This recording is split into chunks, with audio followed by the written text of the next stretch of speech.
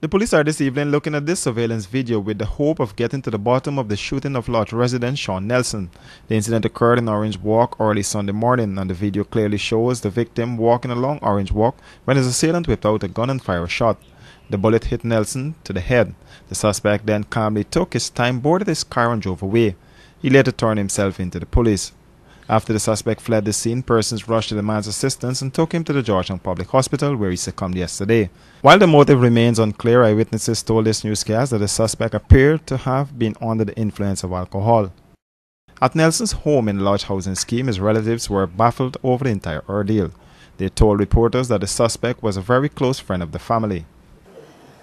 Well, at this point in time, I really can't say. I'm just saying it's between a rock and a stone because somebody that we know very well, that a family friend actually got to say.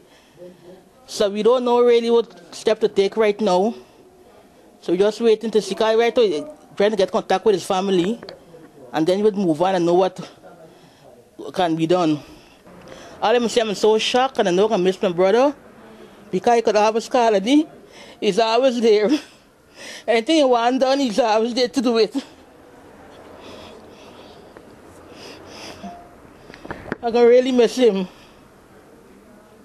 He was. Yes, actually a family friend, a very close person that has come here. He could walk in his house anytime, go together. You know him very well.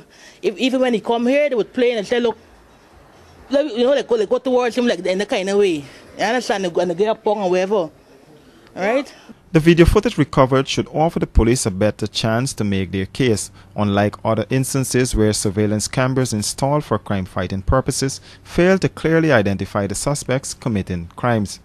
Today, the police are still to get any video footage that can assist them in the murder of Police Corporal Roman Cleto. The gun used in the Orange Walk shooting was said to be an illegal firearm that committed the act. The suspect, who is said to be a cricketer with the Demerara Cricket Club, is expected to appear in court later this week. Reporting for Capital News, Royston Drakes.